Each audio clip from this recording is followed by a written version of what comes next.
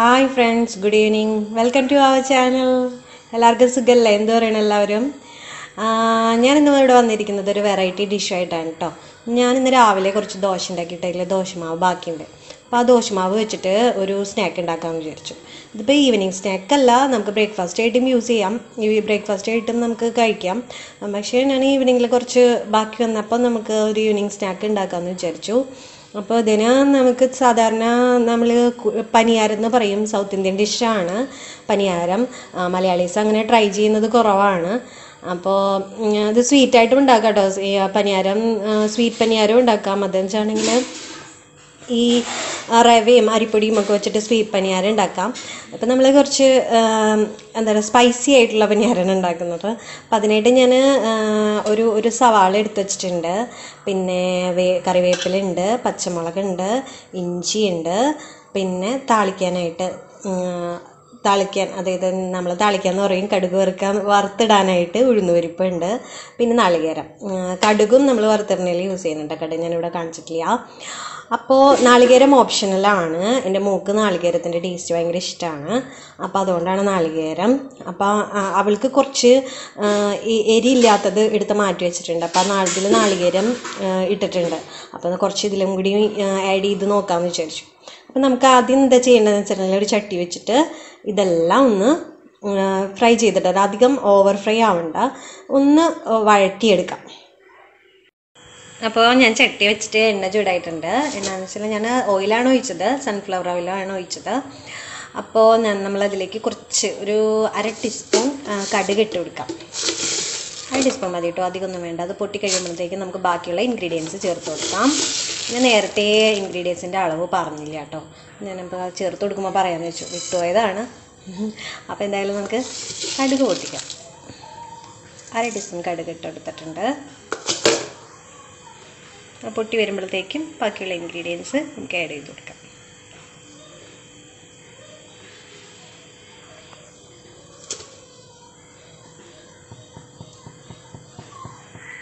കടുക് നന്നായി പൊട്ടി വന്നിട്ടുണ്ട്. അപ്പം നമ്മളിത് കറിവേപ്പില ആഡ് ചെയ്ത് കൊടുക്കുകയാണ്.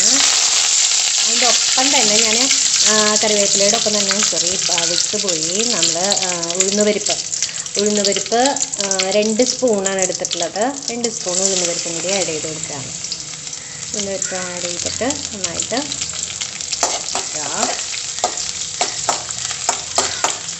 ഇതൊന്ന് നിറം മാറി വരുമ്പോഴത്തേക്കും നമുക്ക് മറ്റുള്ള ഇൻഗ്രീഡിയൻസ് ആഡ് ചെയ്യാം.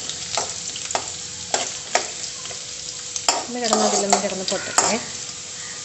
കറിവേപ്പില ലാസ്റ്റ് വേണമെങ്കിൽ നമുക്ക് ആഡ് ചെയ്യാം കേട്ടോ, കുറച്ചുകൂടി. പിന്നെ ഇതിൽ മല്ലിയില നമുക്ക് ആഡ് ചെയ്യാം. മല്ലിയില, കറിവേപ്പിലയും മല്ലിയിലയും ആഡ് ചെയ്യാം.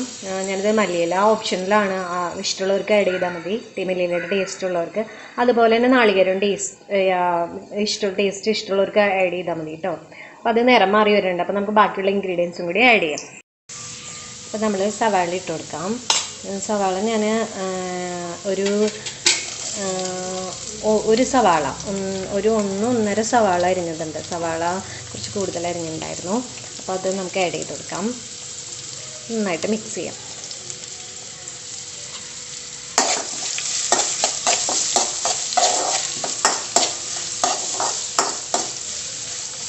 പച്ചമുളകും ആഡ് ചെയ്ത് കൊടുക്കാം കേട്ടോ. പിന്നെ പച്ചമുളകും ഇഞ്ചിയും കൂടി ആഡ് ചെയ്ത് കൊടുത്തിട്ടുണ്ട്. പിന്നെ ഇനി അത് കഴിഞ്ഞതിന് ശേഷം നമുക്ക് നാളികേരം ആഡ് ചെയ്യാം കേട്ടോ. അപ്പോൾ നാളികേരം ഓപ്ഷണലാണ്, ഇഷ്ടമുള്ളവർക്ക് ആഡ് ചെയ്താൽ മതി. അതുപോലെ തന്നെ മല്ലിയിലയും ഇഷ്ടമുള്ളവർക്ക്, മല്ലിയിലയുടെ ടേസ്റ്റ് ഇഷ്ടമുള്ളവർക്ക് മല്ലിയിലയും ആഡ് ചെയ്യാം, ഞാൻ നേരത്തെ പറഞ്ഞു. അപ്പോൾ നമുക്കിത് അധികം വഴണ്ട് വരണ്ട, അധികം നമുക്കത് ഫ്രൈ ആവണ്ട. അപ്പോൾ അങ്ങനെ മുരിഞ്ഞ് വരണ്ട. മറ്റുള്ളതിനൊക്കെ ഫ്രൈ ചെയ്യുന്ന പോലെ അധികം മുരിയൊന്നും വേണ്ട, കളർ വ്യത്യാസമൊന്നും വേണ്ട. ജസ്റ്റ് ഒന്ന് വാടി വരുമ്പോഴത്തേക്കും നമുക്ക് നാളികേരം ആഡ് ചെയ്ത് കൊടുക്കാം. അപ്പോൾ ഇതെല്ലാവരും ട്രൈ ചെയ്ത് നോക്കണം കേട്ടോ. നല്ല ടേസ്റ്റായിട്ടുള്ളൊരു സംഭവമാണ്. ദോശമാവൊക്കെ ബാക്കി വരുമ്പോൾ എല്ലാവരും പിറ്റേ ദിവസം ദോശ ഉണ്ടാക്കി, അല്ലെങ്കിൽ അങ്ങനെ ചെയ്യുക. പിറ്റേ ദിവസം ദോശയ്ക്ക് എടുത്ത് വയ്ക്കും, അല്ലെങ്കിൽ ബ്രേക്ക്ഫാസ്റ്റ് എടുത്ത് വയ്ക്കും. ഇതിപ്പോൾ ബ്രേക്ക്ഫാസ്റ്റ് ആയിട്ടും ഈവനിങ് സ്നാക്കായിട്ടൊക്കെ ഉപയോഗിക്കാം. അപ്പോൾ നല്ലൊരു റെസിപ്പിയാണ്. അപ്പോൾ നമുക്കിനി നാളികേരം ആഡ് ചെയ്ത് കൊടുക്കാം. നാളികേരം കൂടിയും ആഡ് ചെയ്തിട്ടുണ്ട്. നല്ലോണം ഒന്ന് വാടട്ടെ. നാളികേരം കൂടി ഒന്ന് മിക്സ് ആയതിന് ശേഷം നമുക്കിത് നമ്മുടെ ദോശമാവിലേക്ക് ഇട്ട് മിക്സ് ചെയ്യാം. അതിനുശേഷം നമുക്ക് അപ്പച്ചട്ടി, ഉണ്ണിയപ്പച്ചട്ടിയിലാണ് അത്, നമ്മൾ കുഴിപ്പനിയാരാണല്ലോ, ഉണ്ണിയപ്പച്ചട്ടിയിലാണ് നമ്മളത് ചുട്ടെടുക്കുന്നത്. അപ്പോൾ നമുക്കത് ഒന്ന് വാടാൻ വേണ്ടിയിട്ട് വെയിറ്റ് ചെയ്യാം. പിന്നെ ഇത് ചൂടാറിയതിന് ശേഷം നമുക്ക് മാവിലേക്ക് മിക്സ് ചെയ്താൽ മതി കേട്ടോ. ഇത് നല്ലോണം ചൂടാറിയതിന് ശേഷം മിക്സ് ചെയ്താൽ മതി. അപ്പോൾ ഇതൊന്ന് വഴണ്ട് വരട്ടെ, എന്നിട്ട് നമുക്ക് അത് മിക്സ് ചെയ്യാം. അപ്പോൾ നമ്മുടെ കൂട്ട് ഇതാ ദോശമാവിലേക്ക് മിക്സ് ചെയ്യേണ്ട കൂട്ട് റെഡി ആയിട്ടുണ്ട്. അത് നല്ലോണം തണുത്തിട്ടുണ്ട്. അപ്പോൾ ഈ പരുവത്തിലെടുത്താൽ മതി കേട്ടോ. സവാളയുടെ കളറൊന്നും മാറണ്ട, ഓവറായിട്ട് ഫ്രൈ ആവുമൊന്നും വേണ്ട, ഒന്ന് വഴണ്ട് കിട്ടിയാൽ മതി. നമുക്കിതിലേക്ക് മിക്സ് ചെയ്യാം. പിന്നെ ഞാനിത് ഉപ്പ് ആഡ് ചെയ്ത ദോശമാവാണ്, അതുകൊണ്ട് ഇനി ഉപ്പ് ആഡ് ചെയ്യണമെന്നില്ല. അപ്പോൾ നമുക്കിതിലേക്ക് ആഡ് ചെയ്യാം. ഉപ്പ് പോരെങ്കിൽ നമുക്ക് ആഡ് ചെയ്ത് കൊടുക്കാം. പിന്നെ ദോശമാവ് എടുക്കുമ്പോൾ അധികം പുളിക്കാത്ത മാവാണെന്നുണ്ടെങ്കിൽ കുറച്ചുകൂടി നല്ലതായിരിക്കും. ഇപ്പം അത് അധികം പുളിച്ചിട്ടില്ല. ഇപ്പോൾ ഇന്ന് ദോശ ഉണ്ടാക്കിയ മാവാണ്. അപ്പോൾ അതങ്ങനെ ഞാനത് ഫ്രിഡ്ജിൽ വെച്ചിട്ട് വൈകുന്നേരം എടുക്കുമ്പോൾ അതങ്ങനെ പുളി കുറവാണ്. ഈ കൺസിസ്റ്റൻസിയിലാണ് അത് വരേണ്ടത്, ദോശമാവിൻ്റെ കൺസിസ്റ്റൻസിയിൽ. അപ്പോൾ ഇഡ്ഡലി മാവാണെങ്കിൽ അതിൽ വെള്ളം ചേർത്തിട്ട് ദോശമാവിൻ്റെ ആ പരുവത്തിലേക്ക് എടുക്കാം. അപ്പോൾ നമുക്കിതിലെ ഈ മിക്സ് ഇതിലേക്ക് ആഡ് ചെയ്യാം. അപ്പോൾ ഞാൻ ഈ മാവിലേക്ക് ആ കൂട്ട് മിക്സ് ചെയ്തിട്ടുണ്ട്. ഇനി നമുക്ക് ഉണ്ണിയപ്പച്ചട്ടി അടുപ്പത്ത് വെച്ചിട്ട് ചൂടാവുമ്പോൾ ഇത് ഒഴിച്ചു കൊടുക്കാം. അപ്പോൾ വേഗം നമുക്ക് ചട്ടി അടുപ്പത്ത് വയ്ക്കാം. അപ്പോൾ ഞാൻ ചട്ടി അടുപ്പത്ത് വെച്ചിട്ടുണ്ട്. അതിലേക്ക് ഓയിൽ ഒഴിച്ചിട്ടുണ്ട്. ഞാൻ സൺഫ്ലവർ ഓയിലാണ് കേട്ടോ യൂസ് ചെയ്യുന്നത്. നമുക്ക് വെളിച്ചെണ്ണ ഇഷ്ടമുള്ളവർക്ക് വെളിച്ചെണ്ണ യൂസ് ചെയ്യാം. വെളിച്ചെണ്ണ കുറച്ചുകൂടി ടേസ്റ്റ് ഉണ്ടാവും. അപ്പോൾ ഞാനിതിൽ സൺഫ്ലവർ ഓയിലാണ് യൂസ് ചെയ്തിട്ടുള്ളത്. അപ്പോൾ അത് നന്നായിട്ടൊന്ന് ചൂടായിട്ട് വരട്ടെ. നമുക്കിതിലേക്ക് നമ്മുടെ ദോശമാവിൻ്റെ ആ കൂട്ട് ഒഴിച്ചു കൊടുക്കാം. അപ്പോൾ ഞാൻ പറയുന്നത് വെച്ചാൽ നോൺ സ്റ്റിക്ക് അപ്പച്ചട്ടിയാണത്. അപ്പോൾ അതിൽ അധികം ഓയിൽ ഒഴിച്ചില്ലെങ്കിലും കുഴപ്പമൊന്നുമില്ല. ഇത് കുറച്ച് ഒഴിച്ചാൽ മതി. മാത്രമല്ല ഇതിന് വെറുതെ സ്പ്രെഡ് ചെയ്തെടുത്തിട്ട് അപ്പം ഒഴിക്കുകയാണെന്നുണ്ടെങ്കിലും കുഴപ്പമില്ല. കാരണം വെറുതെ ഒന്ന് സ്പ്രെഡ് എടുത്താലും മതി. പുരട്ടിയെടുത്തിട്ട് അതിലൊഴിച്ചാലും മതി. നമ്മൾ ദോശമാവൊക്കെ ചുടുമ്പോൾ പുരട്ടിയെടുക്കില്ലേ, അതുപോലെ ആയാലും മതി കേട്ടോ. ഞാനതിപ്പോൾ ഓയിൽ ഒഴിച്ചു എന്നുള്ളൂ. വളരെ കുറച്ച് യൂസ് ചെയ്താലും മതി ഓയിൽ. അത്രയും. അപ്പം നോൺ സ്റ്റിക്ക് പാൻ ആകുമ്പോൾ അധികം ആ ഓയിലിൻ്റെ ആവശ്യമേ ഇല്ല. എണ്ണയൊക്കെ നന്നായി ചൂടായിട്ടുണ്ട്. നമുക്കിനി കുറച്ചായിട്ട് ഈ കുഴിയിലേക്ക് നമ്മളുടെ അപ്പക്കൂട്ട് ഒഴിച്ചു കൊടുക്കാം. നമുക്ക് ഒരേ കുഴിയിലേക്കായിട്ട് കുറച്ചായിട്ട് അപ്പത്തിൻ്റെ കൂട്ടിങ്ങനെ ഒഴിച്ചു കൊടുക്കാം. കുറച്ച് ഒഴിച്ചാൽ മതി കേട്ടോ. പിന്നെ ഫ്ലെയിം നമ്മൾ മീഡിയം ഫ്ലെയിമിൽ ഇട്ടേക്കാം. അത് കുറേ കുഴിയുണ്ട്, സോറി.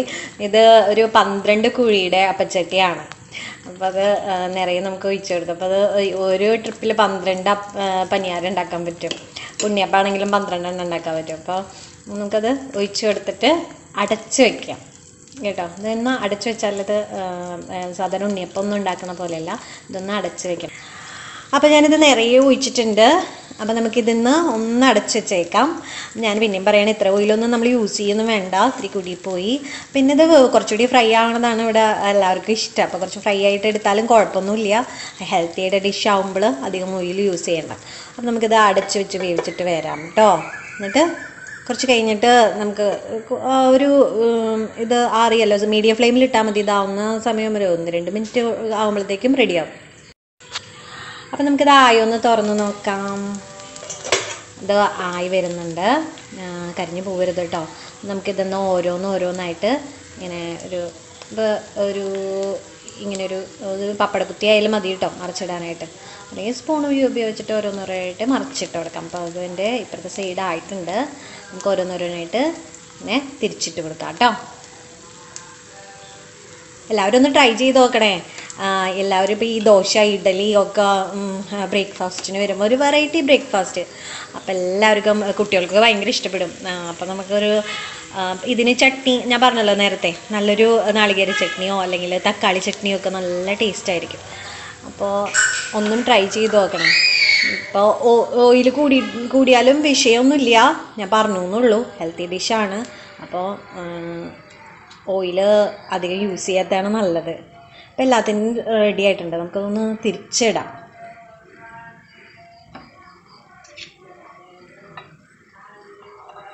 സ്പൂൺ വെച്ചിട്ട് തിരിച്ചിടുന്നതായിരിക്കും എളുപ്പം. കുറച്ചുകൂടി ഒന്ന് ബ്രൗൺ ആവണമെങ്കിൽ ആയിക്കോട്ടെ.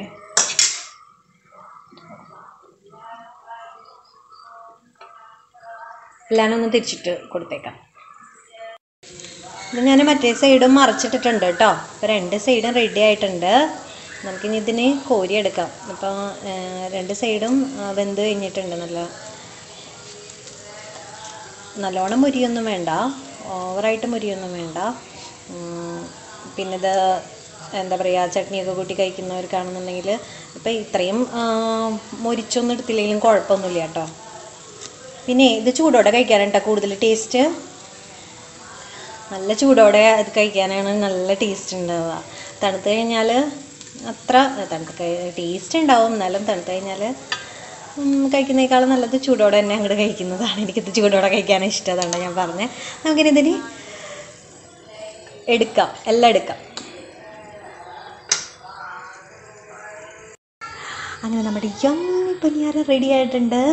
ഞാനിത് പറഞ്ഞാൽ ടേസ്റ്റ് ചെയ്ത് നോക്കിയിട്ടോ, നല്ല ചൂടോടെ തന്നെ കഴിക്കാനാണ് എന്ത് ടേസ്റ്റ്. അപ്പം നിങ്ങൾ ചമ്മന്തിയുടെ കൂടെ, അതായത് തക്കാളി ചമ്മന്തിയോ നാളികേര ചമ്മന്തിയുടെ ഒക്കെ കൂടെ ട്രൈ ചെയ്ത് നോക്കാം. പിന്നെ നാളികേരത്തിൻ്റെ നാളിതിൽ നാളികേരം ആഡ് ചെയ്തിട്ടുണ്ടല്ലോ. നാളികേരം കടിക്കുമ്പോൾ ഒരു പ്രത്യേക ടേസ്റ്റ് ഉണ്ട്. എല്ലാവരും ട്രൈ ചെയ്ത് നോക്കുക. ഇപ്പോൾ ദോശമാവൊക്കെ ബാക്കി ഉണ്ടായിരുന്നെങ്കിൽ എല്ലാവരും തീർച്ചയായിട്ടും ട്രൈ ചെയ്ത് നോക്കുക. എൻ്റെ വീഡിയോ ഇഷ്ടപ്പെടുകയാണെങ്കിൽ ചാനൽ സബ്സ്ക്രൈബ് ചെയ്യുക, ലൈക്ക് ചെയ്യുക. എല്ലാവരും ഹാപ്പി ആയിട്ടിരിക്കുക. അടുത്ത തവണ ഒരു അടിപൊളി സ്നാക്കുമായിട്ട് ഞാൻ വരും. അതുവരേക്കും ബൈ.